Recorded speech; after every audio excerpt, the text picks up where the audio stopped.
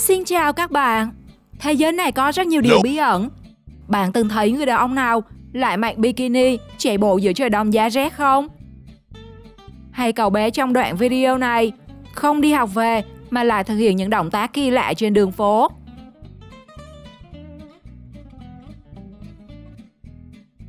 Có lẽ nhờ những camera quay lại mà chúng ta mới dám tin rằng chúng đã diễn ra. Hãy cùng thế giới hôm nay khám phá thêm những cảnh tượng đáng sợ đã xảy ra trên thế giới được camera quay lại nhé.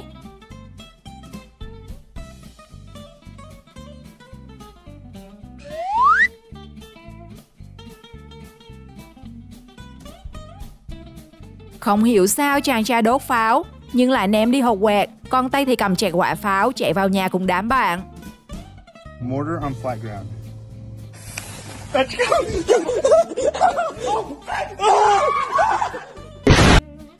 Niệm luôn rồi.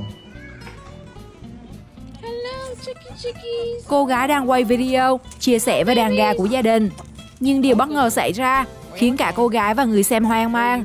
Khi đàn gà đang đi lại linh hoạt thì tự dưng bất động, như kiểu thời gian bị dừng lại. Bạn nào biết nguyên nhân vì sao? Hãy comment cho mọi người biết nhé.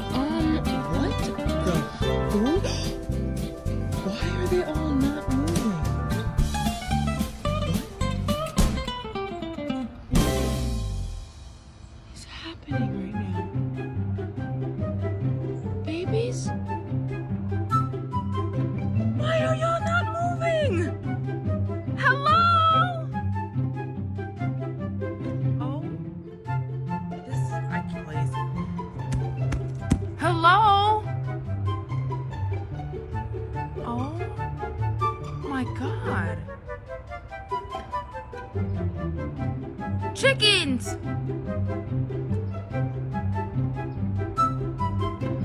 Chickens! Did I do something? Nick! What the? Oh my god!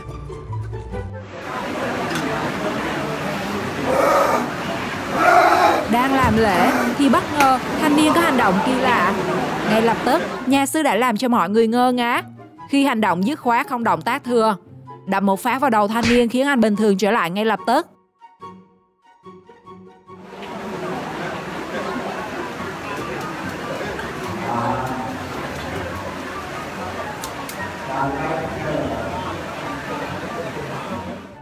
Bạn nào làm trong ngành bartender có thể giải thích giúp mình tại sao cô gái lại có thể giữ được chiếc ly lơ lửng như thế không?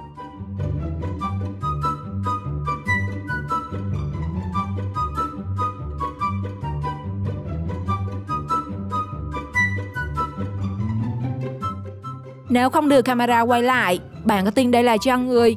Vì nếu da thịt của người bình thường, nó sẽ không để lại dấu như kiểu bạn ấn vào bột như thế này. That's suspicious. That's weird. Hai thanh niên đi mua nệm. Cũng như bao người, họ tiến hành thử nệm. Nhưng cách thử của cả hai sao đáng sợ quá, khiến cô gái bán nệm cũng không dám nhìn. There you go. Oh! Kitty eyes!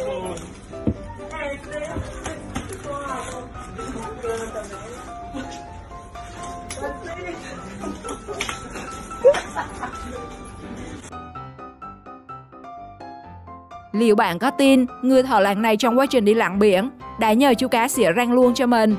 Nếu các bạn có dịp đi lặn biển, bạn cũng có thể thử xem cảm giác như thế nào nhé.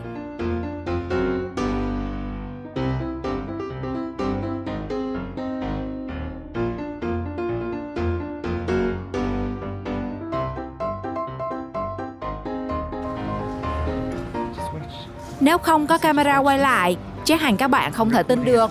Đôi lúc, những người thợ hồ làm việc khiến người khác ngành không hiểu được.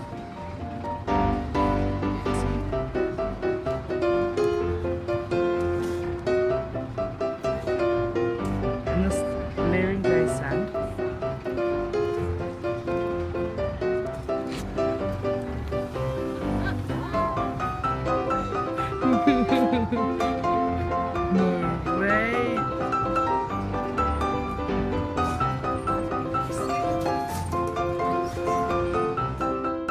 người đàn ông bất ngờ mở cửa ra khi thấy một bịch sữa ai đó đã dán lên cửa nhà mình. Và khi check camera thì mới bất ngờ, không hiểu tại sao cảnh sát lại làm điều đó.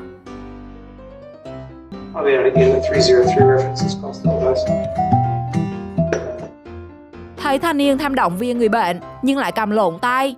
Thanh niên áo đỏ đã có hành động khiến ai cũng khen ngợi.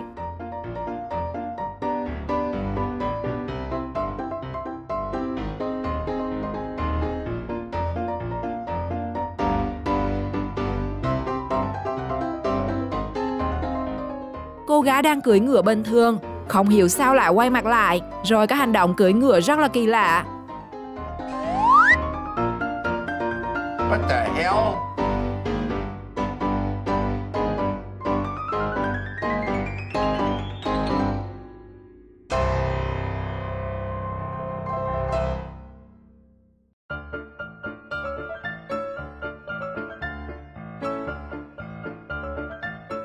Thấy đám tang đi ngang nhà gây ồn ào, cậu thanh niên liền ném sọt rác và màn trả đũa khó tin từ các nhạc công.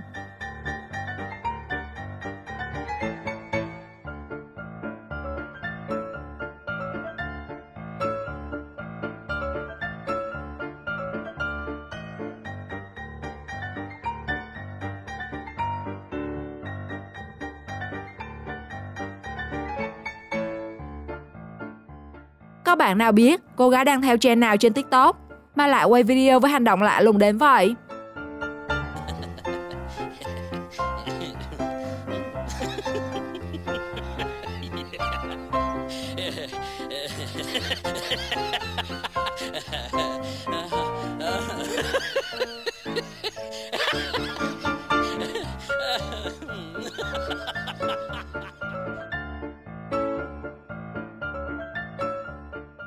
Thay vì đặt gói hàng ở cửa nhà khách hàng, thì người shipper này đã vứt gói hàng xuống xe trên sân họ. Sau đó lùi xe thì cán luôn gói hàng.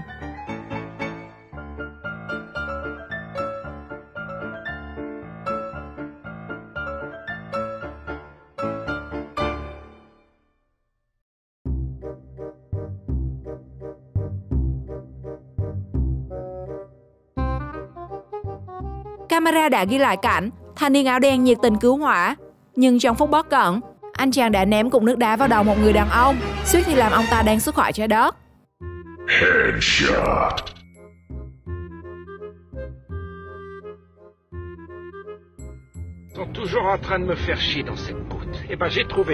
Đường nhỏ khó vượt, tài xế đã dùng một bàn chải đánh răng có khả năng phát sáng để xe phía trước nhường đường cho vượt. Ấy vậy mà hiệu quả không ngờ các bạn à.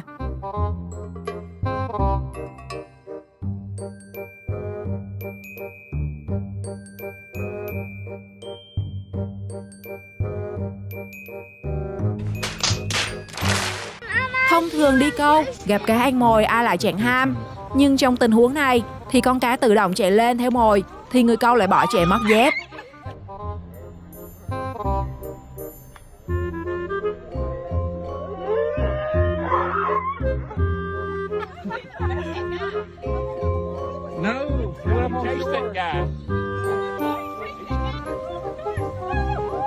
Y'all better step away. Keep going. You're almost there. You're almost there. Okay, I'm doing good. Yeah, you're doing so good. Okay. Okay, come on. Oh my God. Okay. Okay. A little bit more. No, babe, that's too Okay. high. I can't do it, man. Now you have to walk back. Oh, no, I Người can't. đàn ông đang nhập tâm vào game và không còn biết mình đang chơi game. Đang leo qua tấm ván cao thì bà vợ đạp một phát khiến thanh niên muốn ngất luôn. Okay. Oh my God, man! Oh my God!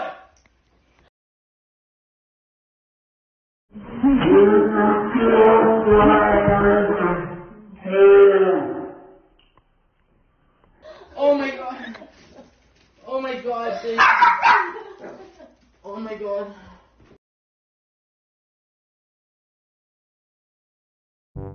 Diễn biến khác, chàng trai này cũng chơi game thực tế ảo, nhưng cách anh ta hét khiến cả trung tâm thương mại ở đâu cũng nghe thấy.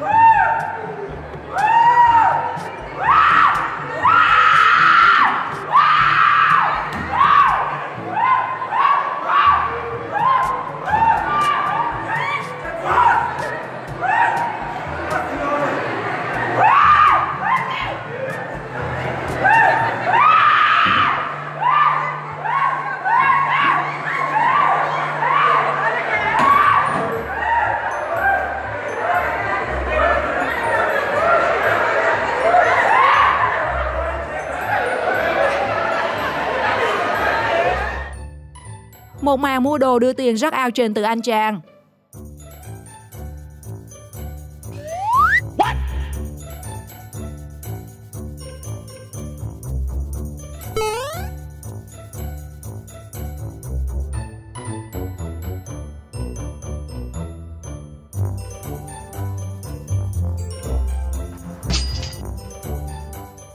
Người đàn ông đi uống cà phê, nhưng có lẽ đây là fan cứng của bà Tân Vlog, nên cái ly uống cà phê nó cũng thuộc hàng siêu to khổng lồ.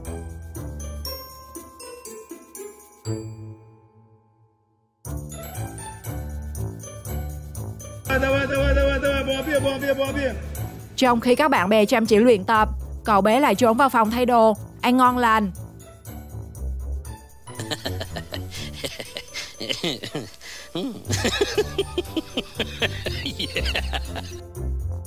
Con mèo kiếm ăn ngay trong miệng cá sấu. Có lẽ là lần đầu tiên các bạn được thấy đúng không? Thông minh. Thật là thông minh.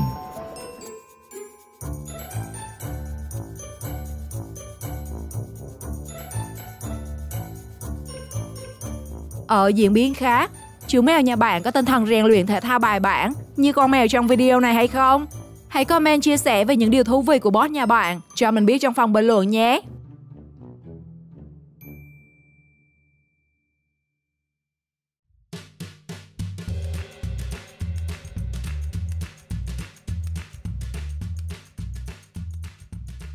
Nào biết kẻ địch luôn ở quanh mình, cậu học trò cứ vô tư thể hiện màn đập đầu lên miếng bìa cạc tông. Và cái kết đầu dữ chưa?